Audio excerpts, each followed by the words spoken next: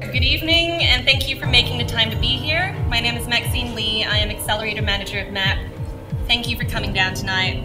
For those of you who are new to the program, MAP supports people who are working on startups that will have transformative impact regardless of what company stage you're at. Success for us tonight is that you're inspired to apply for MAP this year, that you feel more informed and confident about going through the selection process, and you have the opportunity to connect with the people behind MAP, the mentors and alumni, and know that there are people here to help guide you through that process. So I'll share a very quick overview about our accelerator. We'll then hear from MAP alumni, Matt Fish. Then Jeremy Craybill, our Chief Entrepreneur in Residence, and I will share how we think you can ace this selection process. Most importantly, please stick around for the mixer at 7:30, where you'll get to meet with some of the mentors and the companies that went through our accelerator last year. Quick show of hands, has anyone ever been to a previous MAP application workshop or info session from previous years? A couple of you in the room. Great. The structure of selections this year will feel familiar, but hopefully you'll have some new insights about how to put your best foot forward. So the MAP Accelerator portfolio reflects a vibrant and eclectic mix of companies. So you'll see companies on the screen from e-commerce to healthcare platforms and hardware startups, and founders from all walks of life. As for a few examples, we have Brosa on the top row there, which is an e-commerce designer furniture company that came through MAP in 2014. They came in with $20,000 in revenue and spent their time at MAP putting in place growth systems, customer acquisition strategies, which eventually led them to walk out of MAP with $2 million in revenue. They've now raised their $2 million in funding from Airtree Ventures and $3 million from Valador. CNStos, on the second row, is a company focused on the mental health space. So they came through MAP in 2016 with substantial research, but left the program with established partnerships to launch in the US and have positively impacted over 2,000 patients across the world. Relectrify, a company in the bottom row, is an energy storage company. They focused their time on MAP on commercializing their product. And they're now working with automotive and power companies across the world, making their mark as the leading Second Life battery company. You'll be able to read more about our portfolio of companies on the website, so hop on there and check it out. Most of you know that the MAP Startup Accelerator provides $20,000 in funding. We don't take equity in your business, we don't own your IP, but that's really the smallest part of our offering. So why should you be involved with MAP? One of the most powerful things about MAP is the community and the strength of the people behind it. You'll work with a group of founders who will keep you accountable and help you with your momentum as you figure out how to grow your businesses together. MAP also is an extensive mentor network with over 100 mentors, which include people like Amanda Coote, the co-founder of Forever New, Sam Pratt, the VP of Strategy at Unlocked, and more recently, Lucy Liu, the COO of Melbourne's tech darling Airwallex. These mentors have experience building companies and understand firsthand the challenges of what it takes to really grow a business. We have international mentors such as Mark Johnson, who's sitting in the audience. We have a range of mentors based overseas. They're incredibly generous when it comes to helping founders, and they're just a Skype call away. MAP puts our founders first, so you are in the driver's seat, but we will surround you with the right people to help you with your business. There'll be times when we give you tough love, but know that we are on your team. We'll get to know you at the start of the program, work out what your skill gaps are, and get you to a point where you are the leader that you need to be for your company to grow. In addition to the University of Melbourne brand, you will have access to MAP's far-reaching network and the deep connections that we have into industry and with investors. Each year, our founders get to attend the Melbourne Entrepreneurship Gala, a national event where you will sit across the top minds of industry, government, and startups. When it's time for you to raise money, we will be there with you in the trenches, working out a deal that's fair, and introducing you to investors when the time is right. So in terms of eligibility for the accelerator, at least one founding team member on your startup has a University of Melbourne affiliation as a student, alumni, or staff member. Now, even if you don't have this university affiliation, there are other programs at MAP, such as the Velocity program or the Franklin's program, which I'll go through at the end of this event. Another requirement is that at least one of the founders commits to working full-time on a business, at least during the duration of MAP. Because if you're serious about building your company, then your whole team should be on board, because you'll get the most learning benefits from being within close proximity to the MAP mentors and the other founders. We understand it's not always easy. You might be studying, you might be the primary carer, you might be doing contract work on the side, but if you're feeling concerned, don't be afraid, just have a conversation with us so we can work it out together. So I'd actually like to call on someone else up on stage to share their experience. We have Matt Fish from First Step, who went through the program last year. He was sitting exactly in this room 12 months ago, so hopefully you have some valuable insights to share with you about his journey. Please give him a round of applause.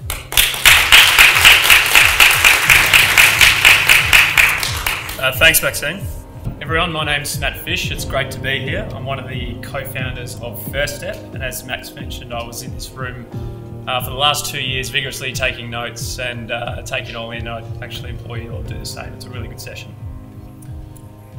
So First Step is a mobile-first micro-investment platform that empowers Australians to save more and to save better. It's quite simple to use. You sign up in minutes, set a financial goal, and we help you get there quicker by rounding up your spare change and investing that into diversified portfolio, as well as helping you invest recurring contributions. It's really helping our customers automatically save money. There's no conscious effort, and it just happens in the background of life, and they focus on what's important, like building a business or a startup. The fund's now been live for 12 months. Returns are great. Our most popular portfolio has returned 10.85% since its inception, so we have some happy customers, which is good. And we just launched on the App Store 3 months ago, so we're running live at the moment. So, and I will make give you guys a deal today. If you sign up with a student email, you get the first 3 months free. So just a bit of incentive there if you're keen to start saving. This is our team. Founders at the front, board at the bottom. Sharaj will actually be here at the mixer. So if you've got any questions about your business or the process of MAP, feel free to come up to Sharaj and I will happily speak to you and answer your questions. And Lynn and Lisa have come from Scale Investors, and we just closed our second round of investment with Scale last month, which was great. So the key challenges for First Step when we came into the MAP program included our business model, just making sure that was sound, improving the value prop, as well as finding a good sustainable distribution model. And MAP really helped us by matching us with the right mentors and introducing us to amazing businesses and amazing people within the MAP network. And the program itself gave us some really good structured guidance, which helped us overcome these challenges. One of the key challenges was testing the right distribution model, and the $20,000 grant that we received really helped us test some important channels, for example, like Facebook, which is really important for a B2C type business. In terms of personal and founder challenges, definitely focus was one, and just building a network in the startup community. And MAP was just amazing. It's just really easy to get distracted and lose focus in the business. And there was, we have weekly check-ins, and they make sure that the founders and the company is on the right track. You define your challenges up front, and they really help you overcome them over the life of the program. Look, everyone's startup, I will say everyone's startup is unique, but the challenges are often quite common across the board. MAP's seen it all, so listen and take their advice on board, because they really give you all the love and attention that you deserve. So how to navigate the selection process? Just make sure you apply if you're ready. MAP's amazing, $20,000 and co-working space surrounded by a powerful network is invaluable. There aren't any tricks. Just clearly articulate your business model, your traction, and just your business idea. And always seek feedback from your peers or the people that MAP through the application process, no matter how confident you are. Show passion for your business, but be approachable. And no matter how busy you are, just give the process all the love and attention, because that's what it deserves. And if you don't get in, don't give up, be persistent, try again. It took First Step 4 goes, and we finally got in despite a really cringeworthy video application last year. When you're in the program, just know what your challenges are from day one. Just take some time to understand what they are. MAP will help you overcome these, and it makes you ask the right questions from day one. go with a mindset to learn. It is a learning process. And just go in, have fun, and go in with an attitude to just make shit happen, because it's a really infectious environment, and MAP will help you get stuff done. And last point is the power of MAP is in the network. It's amazing, so just take the time to meet as many companies and entrepreneurs in the network, and just learning from others is a great gift. That's my speech. Thank you, everyone.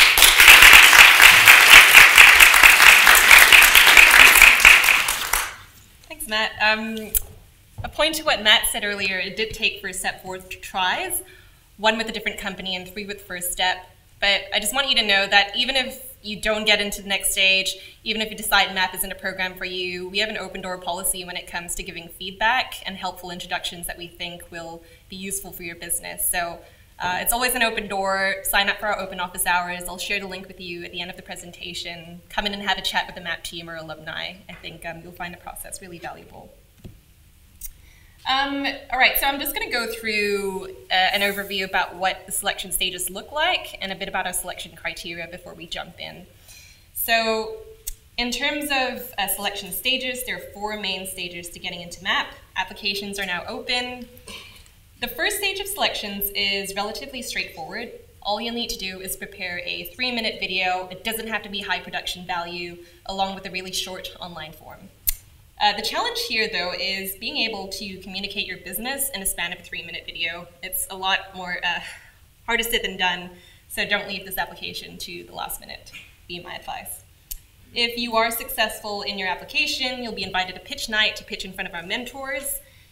If you're successful from then on, you'll be invited for an interview with the MAP team and a few of our alumni. Your second interview will be with our selection panel, and this usually comprises a balance of investors and entrepreneurs with MAP in the room. After interviews are done, we usually spend the entire evening coming up with our cohort for this year. If you are selected as one of the as one of the 10 companies, you will need to be in Melbourne for the Accelerator launch on the 30th of May to showcase your pitch. Last year we sold out for this event with over 800 people in attendance. It's a great opportunity for you to get out there and showcase your business and your team, and it can be an exhilarating way to kick off the program. So these are a few things we look for in a startup, and for the most part we advise you to structure your pitch to cover these areas. This isn't meant to be prescriptive, and I'll breeze through these because Jeremy is going to be going through them in the pitch feedback later. So in no specific order, problem in the market, is there a legitimate pain point that you're solving? What is your approach to market? Who are your first 10 customers? How are you going to get there? What is your solution? And what are some data points you can point to prove that it solves a problem for the customers that you're targeting? What's already out there and how are you better? In terms of execution or traction, what is your progress and how is it time bound? So instead of giving us an absolute figure in terms of your revenue, how did your revenue change month on month? How did it grow? And what did you do differently to get to that point? If you're mission driven, how do you measure your social impact? And how do you grow your reach to positively affect your beneficiaries? JK will go through a few examples of traction later. In terms of business model, how do you make money, whether it's from customers or a sustainable funding model? Team is important. We want to know who you are and what about your team demonstrates your capacity to get to the next level. How we can help. This isn't something you need to sell us on, but it is something that we do consider internally. We'll look at your company, what is achievable in 5 months, and whether or not you're going to be a good fit. Typically, how we define a startup is a large and high growth business that might not be a large and high growth business yet. And no one is there yet, so don't feel worried. We'll look at your potential and if you have plans to grow quickly. But to us, being a startup has nothing to do with being a stereotypical tech company. And we are very inclusive towards the kinds of companies that we support, whether it's for-profit, non-for-profit, and more traditional businesses. And social enterprises. All right, so in terms of your online application, JK is going to go through the pitch part of your online application, but I just wanted to give you a glimpse of the 3 main questions that you might want to think about beforehand, before you go onto the web portal. So most of the questions, I think there are 15 questions in your online form. Most of them will be to collect information about the founders, phone numbers, emails, faculty affiliations, but the only 3 questions that you might want to discuss with your team beforehand are the ones on the screen. So it's really not that complex, so don't worry about submitting a fake application just to see what's on the next page, because I get those. They're really annoying. Another thing to note is that we start looking at applications as soon as the window opens.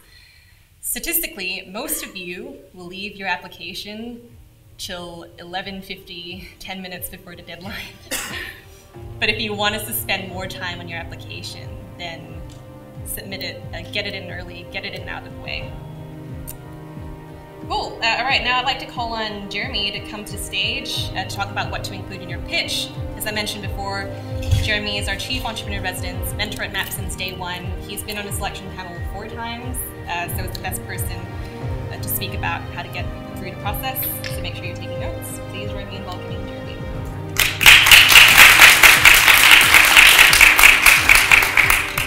I'm going to spend about 15 minutes talking about pitch and sort of how to optimize your chances of having a shot. This is it's a competitive situation, and we get a lot of questions about why we use a 3-minute pitch. It's a pretty common format, but there are reasons that it's very effective for us, and we think it's effective for you. I think it's a very worthwhile process for any business to go generating a pitch and practicing, especially a time-limited pitch, because you have to distill what you're doing and what your business is into a very small amount of time. And that actually forces you to think about your business in ways that maybe you haven't previously, and why you're doing what you're doing. And for us, it gives us an opportunity in a very time-effective way to hear from all of you in terms of what you're doing. And we evaluate a large number of applications.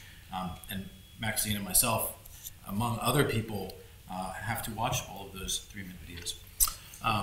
It's a fun day. All right, so there are many resources online that will tell you what a 3-minute pitch is. A 3-minute pitch for you is just how you tell what you're doing in 3 minutes. This list up here is a common skeletal format for a 3-minute pitch. It does cover most of the things that we have questions about. And it gives you an idea of how you might want to balance that 3 minutes of airtime that you've got. 3 minutes is not a lot of time. And so you will be struggling with your script, and I would encourage you to develop your script before you develop your slides. I would encourage you to think about each one of these areas. And so the areas that we're going to go through are introduction, who you are, problem, the problem that you are attempting to solve, solution, what you're doing about that, what your business physically, like the actual service or product or what you are doing, the market that you are in, how big is it, where is it, what is it, the business model, how you're going to make money and or scale, your sources of funding, etc. Traction, this is a confusing term for a lot of people because you may not have heard it before, but I want to encourage you to think about traction as what has your progress been to date. That's what we're talking about. Competition, who are you up against? Who is your team? Who's executing this? And what are you doing next? These numbers are just suggestions, and many successful pitches do not cover all of these. And some of them spend a very large amount of time on a specific one. Everyone's doing unique stuff. You may need to spend a 1.5 minutes explaining your problem if you are in a very technical industry that has lots of in and outs. Hopefully you don't need to do that because that will involve cutting down airtime on a lot of these other areas. Some of these that say 30 to 45 seconds may be very brief because you may not have much to talk about, or there might be more important things. So you need to figure out for you what you're going to say and in what order you're going to say it. I think there's a lot of things I like about this order. Personally, I think for certain teams can be right at the front, and for other teams can be right at the bottom. I think that for certain teams, like the order of sort of the transition from solution through to the market, the business model, traction, and competition, that can be mixed up. But I think this is a pretty good skeleton to start with, a default. Before you go about constructing a pitch, I hope you've watched a lot of pitches, and if you haven't watched a lot of pitches, you should go and watch a lot of pitches. Trying to write a pitch without watching pitches is like trying to write a novel and you've never read a book. Not easy. So I would encourage you to do that. We have a lot of resources. We're going to talk about some of them later. So I'm just going to buzz through sort of what we're talking about in each one of these areas. When we're talking about introduction, I want to know who you are. I'm Jeremy Crable. I'm with Dashboard. We are an events and marketing solution for Salesforce customers. That's kind of what I'm talking about. I wouldn't spend too much time on it. Sometimes You might have like a tagline for your company. You may also say, you may have just read about us in The Age because we just closed the Australia's largest round of funding in history, that sort of thing. If you've got a teaser, that's what we're talking about. If there's something that you really want to advertise, you can talk about it then. The problem that you're solving, so we're talking about a problem, we're also talking about an opportunity. So you need to describe why you exist. Usually that is a literal problem that your customers are facing, or your users, or who you're dealing with. But sometimes it's more of an opportunity. Sometimes it's you're doing something that you think about, like if you invented immortality, like I guess that's solving the problem of death. You could also see it as like just a general positive thing that you're bringing to the world. So there's different ways to phrase that. And then once you've talked about your problem, you need to explain what your solution is, what you're doing to solve it, what you're doing as a business. If you are in a technical area, and I would just encourage you overall with this, make sure when you are writing down your pitch and you're explaining the things that you're explaining it to people who, in a very plain English sort of way, who may not understand jargon about your industry at all. And I would encourage you to drop as much, if you've got long words that are industry specific, figure out a way so that if you're talking to an audience of random people off the street, which is one way to sort of, our body of mentors are very diverse in terms of where their backgrounds are, where their technical knowledge is. So you want to make sure that you are describing what you're doing in very plain English and in a way that makes it very clear to understand. Next, we want to hear about your market. So you've told us about your problem and your solution. We want to know about the market that you are in. And it's very important when pitching a business of any sort to be able to size your market. And there's a lot of information about market sizing. I think we'll generally get a lot of questions about it. When you read online the literature about market sizing and startup pitches, you may hear terms like TAM and SAM and SOM and all those sorts of terms. We don't really want to hear those in pitches because that's technical jargon that I just spoke about. You can say, let's say you are in a business where you've got internal lighting fixtures and you've got some new novel internal lighting fixture that you're selling. It's fine to tell us that like the interior furniture market is a $4 billion market, but that's not your market size. Your market size is about where you as a business and your customers intersect. We get a lot of pitches that say, we're doing real estate contract management, for instance. And the real estate industry is a $72 billion global industry. Well, that's not really, if you're doing contract management for real estate, that's not your market either. Your market is, what is the size of the market of people who are dealing with contracts in real estate? So you need to get to that sizing. We don't have enough time here to really go through this. This is not an easy thing to do in many cases, but it's very important to size your market. We want to know if it's growing, if there are non-obvious things about the market, especially things that are positive about it, such as you may think that real estate contract management is really boring, but expenditure on real estate contract management has been growing 72% per year for the last 5 years. Those are the types of things that you want to point out, especially if they're not obvious to the audience. It is extremely important for whatever you say about your market to be accurate. One of the things we're trying to evaluate with this is not who's going to be the next billion-dollar company, because as a non-commercial accelerator, that's not all that we look for. We're looking for interesting people doing interesting things around the university community who can be part of the MAP community. But outside of the sizing of the market, it's very important to us that you understand your market. So if you tell us facts that turn out not to be true, and we look into them, and I really love, personally, I love fact-checking pitch facts about market, because there's a lot of interesting things. We had a pitch a few years ago that said something like there are 19,000 cafes in the city of Melbourne. Not true, turns out. Really, really far off. And if you're dealing in that market and you say something like that and it's inaccurate, this is basically a deal breaker, because it means that you really don't fundamentally understand what you're doing. And then why is now the right time? If there's anything happening in the market that's changing things, regulatory changes, et cetera, we want to know about those. Business model and growth, I think this is another one you can spend a lot of time online about, but we just want to know, what is your plan for, how do you make money? How much are you charging if you know that, or are you going to be charging? A lot of businesses are struggling with things like, are we going to sell a product? Are we going to sell a subscription? Are people going to donate to our not-for-profit, or are we going to get sponsorship from corporates, etc.? I would encourage you to pick, even if you have some questions in your head about those, sort of put your right foot forward and pitch your current theory, even if it's unproven, because you just don't have time in a 3-minute pitch to say, we're choosing between this and this. And part of that is really how you're going to grow and scale, and so things like margin, well, you'll get questions about margin and about your cost structure, etc. in your interview. Traction, confusing term. It's just progress. It's progress.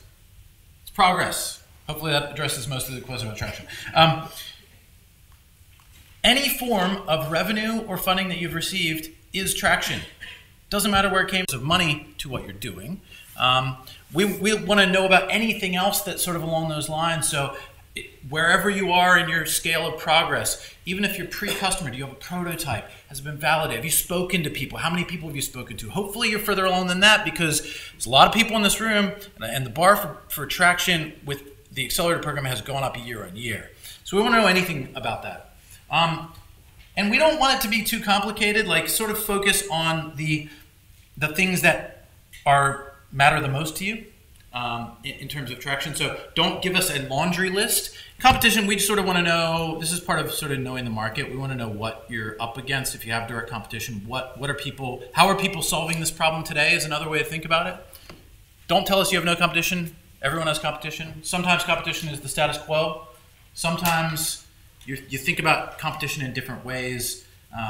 And so we want to know really what are you up against, and who else is sort of in this area. And that's a very good thing. It validates what you're doing, but we also want to know that you know about it. And then team, this should be quite short. I like to see photos of your whole team, everyone. I like your team to be present when you come and pitch physically. And some people would like to sort of list off a resume. I only want to know about your resume to the extent that it's relevant for what you're doing. Like, don't tell me that Jeremy is a sociology major and John has a degree in political science if you're doing something in computers. Like, it's just not relevant. If you don't have like a direct attachment, you should probably find a way to pitch one. I mean, you should be telling us, like, we've been working on this idea together for 7 years and we're very passionate about event management or whatever. But hopefully you can say something more along the lines of, this is our second event management business. The last one we sold to Eventbrite for $17 million.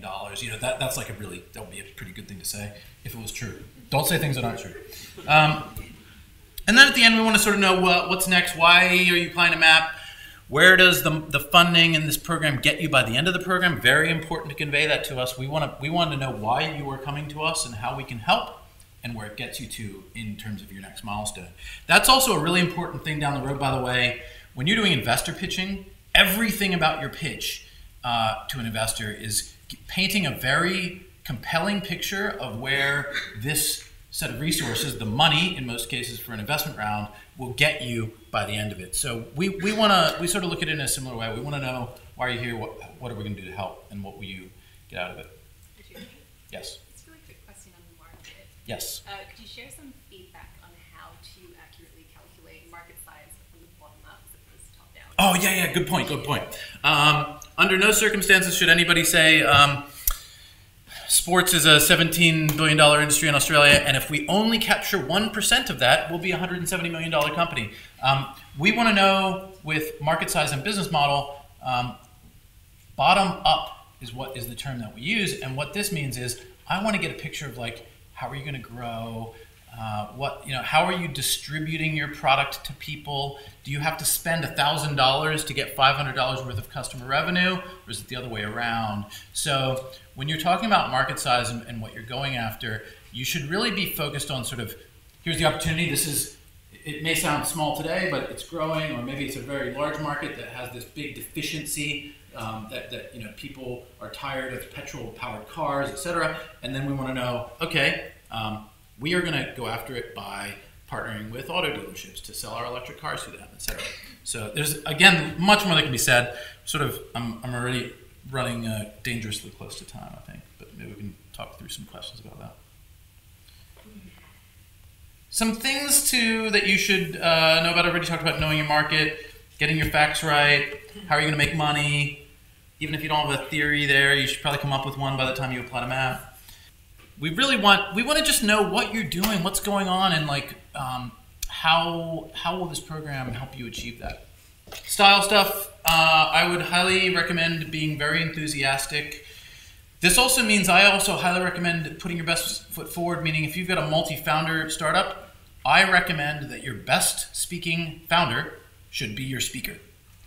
You don't have to do that. We have many, many successful pitches that have gotten in and that we see every year that they split it up 2, 3, 4, 5 ways. I think for 3 minutes, you've got some transaction costs there that you're dealing with. We do want, when you get to a physical pitch, I think everyone from your team should come with you. Try to memorize when it comes to giving your physical pitch. It really helps to not use cue cards, but by all means use cue cards if it's the difference between giving a pitch and failing miserably. Practice, practice, practice, and practice in front of people. And what will happen, which is a very annoying thing, and I've been dealing with it for a long time, and I still find it really annoying, is that people give you feedback and it like feels very personal. Because you just spent like 40 hours putting together this 3-minute pitch, and then like your mom says, what's event management or something? And you're like, oh, I think I explained that. You might get stuff that actually is like, well, I don't really believe you. You're going to get lots of different feedback. I highly recommend that to process that feedback effectively, when you get it, do not debate it. Don't respond to it. Just say thank you and write it down and sort of let it sink in and then go away from it. And then like later, come back to it and sort of think about, this is valid feedback. Everyone's feedback is valid because they are an audience member and you are pitching to an audience. So you should look at it and figure out how to work an answer into your pitch. So we have a few things that you must not do. Most of this, everything else we've been talking about as advice, these are things that if you do it, you're going to be we're not going to be happy with your video. No music, unless you're a music startup maybe, or a band or something. So no music of any kind. No animations of any kind unless you're an animator or something like that.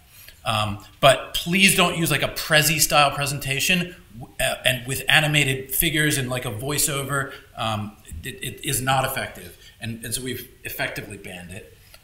Don't speed up your audio. Every year someone does something else that we never thought of before. And last year we had a whole bunch of people who had a 3:45 pitch that they just crunched down into 3 minutes and they sounded like the Chipmunks. Don't do that. And I feel like we're using, and don't use robot voices. Don't use machine-generated audio, unless you're a machine-generated audio company. So don't do that either. Is there anything else we should ban? The live demo on pitch night. Oh, don't do live demo. Don't bring in a product on pitch night and like try to show it to the audience. You can like bring something and set it aside so that we can physically see it. But there's no demos. This is not a demo. Or videos as well. And oh yes, no video really of any kind. Again, unless you were a video company. And even then you should probably be talking over the video, not saying, now we're going to watch 2 minutes and 45 seconds of our last commercial. In terms of your interviews, your first interview will be a 40-minute-ish interview with the MAP team and our alumni. And the second one, as I mentioned before, is a 20-minute interview, 3 minutes of which will be spent pitching your company, 17 minutes for Q&A. So just notice how there's a lot more time in the first interview and that you're going to be really short on time for the second one. So be sure to come prepared and keep your responses concise. So in terms of the interview, I think Jeremy's already covered this point. Make sure you have all of the data that you need on the day. Be prepared with any case studies or important metrics for your business. That varies depending on what kind of business you're in. Let us lead. So again, if someone gives you feedback and says, actually, I don't agree with the whole way you're approaching this, you should do X, Y, Z instead. Instead of trying to justify your own answer, just say, thank you for the feedback. We'll take it into consideration.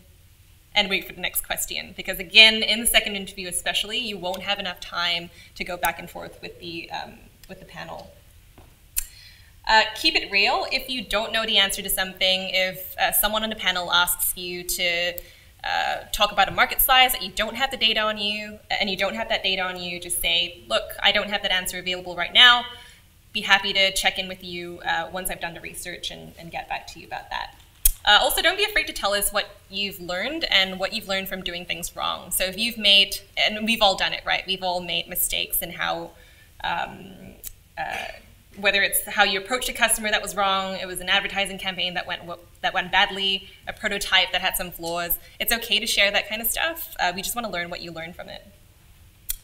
At the end, work together. Jeremy's mentioned this point. Practice the grilling beforehand. So if you have a really critical friend or colleague, get them to question the assumptions that you have behind your business. Don't be afraid to, because we're obviously going to grill you on the types of assumptions that you've made about your business. So don't be concerned. Just practice with your team, practice with other companies, and you'll be all right. And most importantly, just relax and have fun. So when you go into the interview room at the final stage, you will be presenting up front. There'll be a boardroom in front of you and a lot of intimidating faces that you're going to face. Just treat it like a conversation and a dialogue. We have your best interest at heart. No one's there to attack you or put you down. Just have a lot of confidence and you'll be okay. I had mentioned watching pitches. An excellent resource, which I think is the best set of pitches we've put out in a single group, is on the MAP Unimelb YouTube channel. We've got our 10 pitches from our launch last year. They're the 10 companies that went through last year. And in these pitches, as a group, they are by far the best pitches that we produce. I think that's been the case every year for us, but this is the most representative set of pitches that you should look at in looking at what's a good pitch. One thing you'll notice about these videos is it's kind of hard to see the slides because it's a video on a stage like this, so they're not the application videos, but these people spent months working on their pitches throughout the program last year. What you say is much more important than what's on the screen. So the slide feedback we're about to give you is good. You should have a good presentation. Not necessary for the application video. Your application video can just be speaking into a phone, or it can be something worse than that, like Matt's application video. We care about what you're saying, not what's on the screen as much. When you do a physical presentation, I think your slides can matter. If you're in something like a branding type, an organization where branding and design matter, then your slides really need to look good. For most other people, think of them as an aid to getting your message across. I actually wanted to jump in with a few questions that have been posted on Slido. So Jeremy, people are very curious about why you haven't worn the same shirt for the past 2 years. It's a top voted question. If anyone doesn't know what this is about, so for the past 4 years at this application workshop, I've worn the same shirt.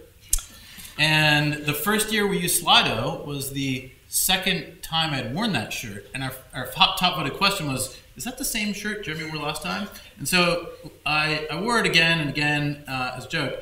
And today at a client meeting, it's a short sleeve shirt, and so I ended up wearing this. I'm sorry. I'll wear it next year. Yes, absolutely available for international students.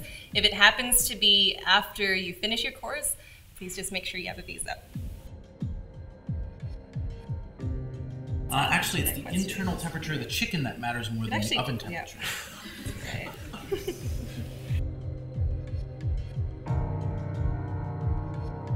Depends on what kinds of skill sets you're looking for. We have a newsletter that goes out to over 7,000 of you now. 7,000 people. So if you have any job ads that you want to put out once you're in the program, happy to do that. We also have a program called the 10LE Beta program, which links tech talent into the companies that come through the program. So another great resource for you to look forward to. Easy one for me. For me, it's CNS Dose. Went through the program 2 years ago. Yeah. Their pitch, not only was it just a very well put together pitch, it is by far the, of all pitches that we see, occasionally you see pitches where they're pitching changing the world. CNS Dose has a pitch that you believe they're going to change the world, and they actually are changing the world. And from all of the startups that we've had through, this is just an unbelievable product and company. This is, if you need to be prescribed antidepressants, you go to your doctor, you get a mouth swab, the doctor gets a report telling which drug at which dosage is most likely to be most effective for you. And they have multiple published research showing it to be at least as triple as effective as status quo, which is kind of whatever the doctor sort of prefers personally. I think my favorite pitch would be the Brosa pitch at the MAP18 launch. So unfortunately, it is a 1 hour video, which you'll have to scroll through. I think they went last. But I think what was really convincing about that pitch was the amount of domain knowledge that Ivan actually had about his product and his customers and what they learned throughout that journey. So check out some of the launch pitches as well. They might be in a different format, but I think it'll be useful. Cool, so we're gonna go through a few examples of MAP company slides, what we like and what we don't like. We'll obviously have different opinions. First slide we have from Simple Pharmacy, and this is an example problem slide. Why I like this slide is because there's a lot of negative space, there isn't too much on it, and when Lee was presenting the slide at the showcase, we were focusing on more what he was saying versus what was on the slide. I should say, I think 2x2 competition charts can be a useful tool. What I get tired of is everyone submits one with you in the top right, everyone else in the other quadrants, and sometimes these two axes are picked to be like we had a joke, Abina had a great 2x2 comparison for Shaki, where one axis was housiness and the other one was tininess, or the tiny house business. So if it's legit, if this is legit and this is currently the case, awesome. For the people who are at the stage of applying to MAP, when I see this, I'm like, BS, usually. So I like seeing 2x2s where you're not the whole way at the top right, where there's people around you. I like seeing it where those two axes are things that I think are the most important things. I don't like seeing cherry picking where there's no one else up there. Really? Okay. This is another way you could do it, but again, obviously having yourself as the only product or solution that satisfies all the ticks all the boxes, probably not as realistic, but it's better. It's better than putting yourself at the top right, because this is what you think sets you apart. And hopefully it does set you apart. And in the case of Neura, it worked. Biggest Kickstarter in Australian history. So if you're gonna, I think that this at least describes, but also, there's got to be other differentiators for the other guys too. Maybe put that in there and say, wow, Sony thinks it's the wings on the headphones. We don't do that, or whatever. Don't take yourself too seriously. But don't necessarily put pictures of your dogs in there. That's just an example. Right, example the way forward. Oh, hey Matt, this is your slide from the showcase. I liked it because it shows a visual roadmap of what life is like at this stage, what you're going to achieve during MAP and after the program. I don't like it because it's got a little bit too much stuff going on. I think it's fine to talk through, but the icons, I find it just a little bit too much. Maybe if it was larger, maybe a couple of those icons were out. For those of you who have sat through the presentation and decided, oh, what else does MAP have to offer? We have a couple of other programs which are open to the public. Our master classes are 1 hour practical workshops. We have the Velocity program, which is a fantastic part-time accelerator for earlier stage founders. It's still competitive and there are 20 positions available this year. We'll send more information about that info on comms. Our Female Founders program, called the Franklins, provides practical guidance for high potential women. And beyond your time in the program, if you go through the Accelerator, MAP will support you throughout your career for alumni community. If you are a founder committed to social impact, whether it's embedded in your product or end users, or way you do business, we have a whole range of experiences and content for impact-focused founders across all the programs at MAP. There are some really other cool things happening at the university. We have the Wade Institute, which is a fantastic Masters of Entrepreneurship program comprising highly practical courses and industry access for early stage founders. We also have the Translating Usage at Melbourne program, which is another great sister program co-located with MAP, and they provide structured support to researchers who are looking to commercialize their ideas.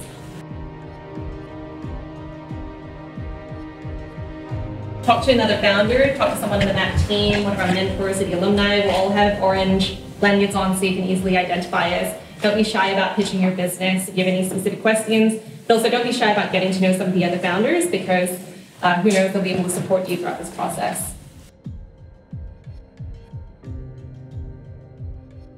Well, I think when you talk about idea versus team, there's actually many more factors than that. I think a way to look at it is we're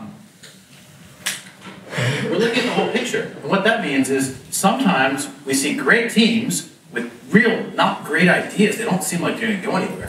And other times we see like what appears to be a great idea, but it's like in biotech and it's a couple like computer science people working on it. So we look at the whole picture. They all matter, and I think great team plus great idea is really what excites us.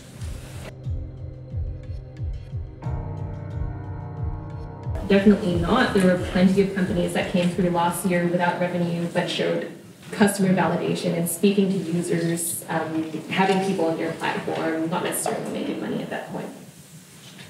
I would actually answer that question as no, but I've got some reservations around that. I think there is a bias towards showing progress and traction, and a very easy way to show progress and traction is if you've got people paying you money for the thing that you think they're going to pay you money for.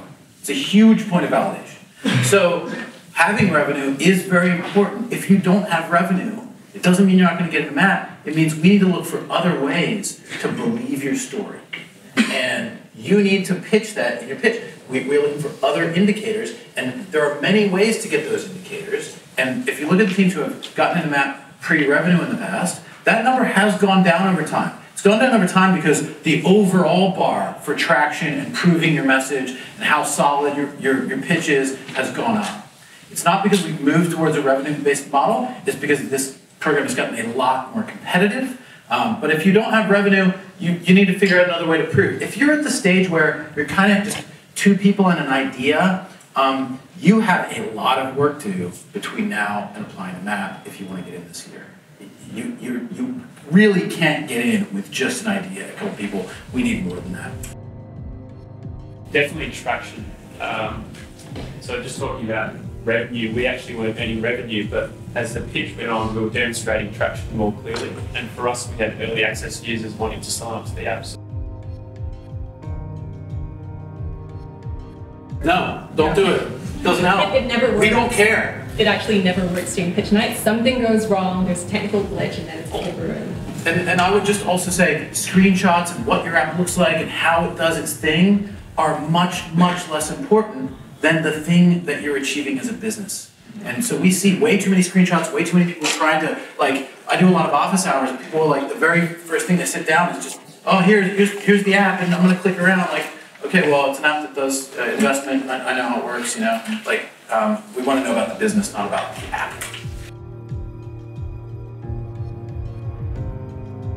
The chances of you getting a MAP if you have zero funding, funding is really not, it's a point of traction, but I think actually having funding can be a detractor from a program like MAP because maybe you're too far along for us to help you. So I wouldn't be worried about that at all.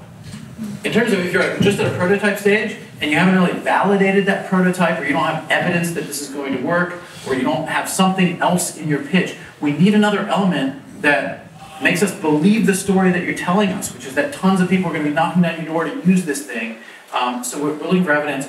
If you just have a prototype and you've just been working in the garage for 6 months and never have spoken to customers, that's a problem. We want you to be able to translate what you are seeing or hearing, even if you're not selling product, into your pitch. So we have funded solo founders. You will be put up against a whole different set of challenges, and that's not only to do with the skill sets that you have on your team, but it's also how you distribute the workload. We had a founder, Kettle, who is CEO of Delicio, come through in 2016, and I three saw solo him. founders. Three, yeah, and he was working around the clock. He'd be the first one in and the last one away to the office. I would say this question comes up a lot, and I think it's in the startup literature that's out there, because for commercial accelerators and investors, solo founder is a huge risk. If that person gets in a car accident, the business stops. We care less about that, but the single point, no, we don't care less about you getting in that car. or your business stopping. But from a financial risk perspective, you know, it's not as like we just lost our whole investment because of this. We do look at the single point of failure thing though, and I think you need to look at it as a solo founder too. You are a single point of failure if you're a solo founder, and you need to figure out ways to deal with that and make it work for you. So I think there's things that you need to worry about. If you look at track record of solo founders getting in, I would guess that solo founders as a group have been overrepresented at MAP, meaning the percentage of solo founders who applied and then the ones who got in, it's larger percentage got in than the ones who applied. Just because we don't see that many, we had like 3 in 1 year. So I wouldn't be too worried about it, but you are pitching around that. I mean, you got to tell the whole story.